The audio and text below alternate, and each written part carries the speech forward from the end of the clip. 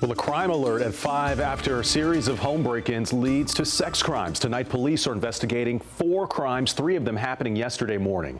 Homes on Forest Brook Drive, Hoskins Ridge Lane, and Springmont Lane were targeted. Police say once inside, the suspects sexually assaulted one woman and groped another.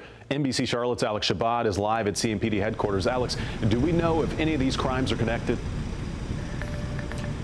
Well, Fred, police are still investigating whether the same suspect was involved in all 4 cases, but whoever did it is still out there. So tonight we're looking at how you can protect yourself.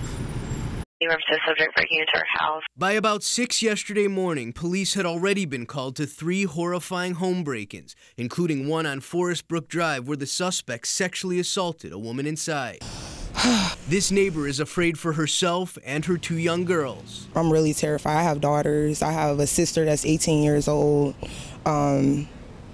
It's just not a good look at all. About an hour earlier, police called to Springmont Lane where they say a suspect broke in and made sexual comments toward a woman before taking off. The first call came in just before 2 in the morning on Hoskins Ridge Lane.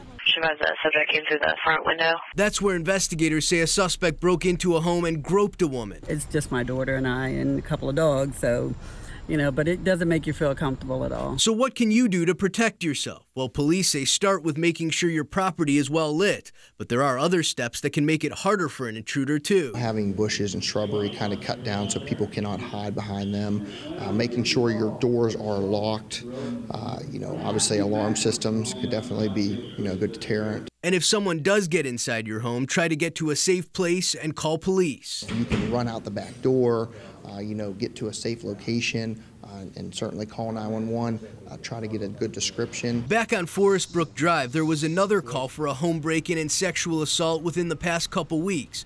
Police now investigating whether all 4 cases are connected. So obviously police want to get this suspect behind bars as fast as possible. Anyone with information about the case is asked to call 911 or Crime Stoppers. Live at CMPD headquarters, Alex Shabbat, NBC Charlotte. And hopefully someone comes forward soon with new info. Thank you, Alex.